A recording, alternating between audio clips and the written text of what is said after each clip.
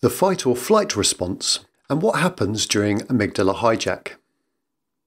Can you remember the last time you were nervous or angry? Perhaps you felt red-faced or that your pulse was racing. What you were feeling was a psychological threat state known as the fight or flight response.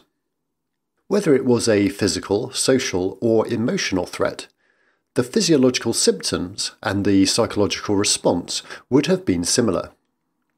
Physiologically, when feeling in a threat state, it is common to experience an increased heart rate, shortness of breath, faintness, a dry mouth, sweating and hot flushes, an upset stomach, and tense or trembling muscles. These changes in our bodies, created by the fight or flight response, can help us when we face a physical threat, as they are preparing the body to do exactly that, to face and combat the risk or to run away as fast as possible.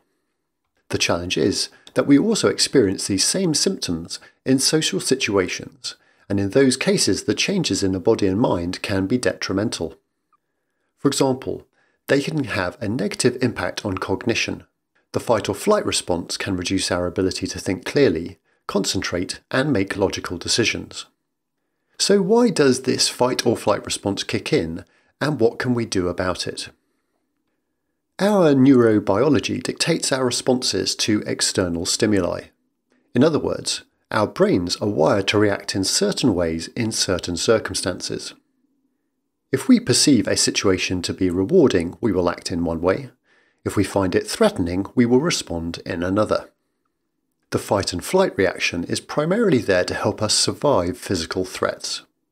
This human behaviour is similar to many animal species' responses and is triggered within the amygdala, one of the oldest parts of the brain in evolutionary terms. This is where the term amygdala hijack comes in, as it is where one part of the brain overrides the functions of other parts of the brain, as it pumps stress hormones into the body. Amygdala hijack happens when the amygdala interprets something as threatening and then sends a signal to the hypothalamus, the brain's command centre. The hypothalamus then stimulates the sympathetic nervous system, which activates the adrenal glands, pumping epinephrine, also known as adrenaline, into the bloodstream. This adrenaline prompts physical effects such as expanded airways, an increased pulse, and heightened blood pressure. Senses, such as sight and hearing, are sharpened and sweat glands are opened. The epinephrine also starts a release of glucose and other nutrients into the bloodstream. These changes impact other parts of the brain. The frontal lobes, and in particular the prefrontal cortex, sometimes referred to as the PFC, is the area of the brain that deals with reasoning, decision-making, planning, and evaluating emotions. In threat state, these areas can be temporarily crippled. The amygdala overrides the frontal lobes if it perceives something as a significant threat. When this happens, our mental responses become more primal and less rational. All these things prepare the body for physical action, to stand and fight or to run away, without the need for unnecessary thought and distraction. This can be useful if you are stepping into a boxing ring or about to compete in a race, but slightly problematic if you are in a social situation such as a meeting, or standing up to give a presentation. So what can we do? The best and simplest way to manage these physical symptoms is by taking some deep breaths.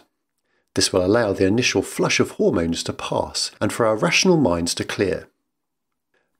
If you would like any further help with this or any other subject, then do click on the related links or head over to the website at www.therightquestions.co.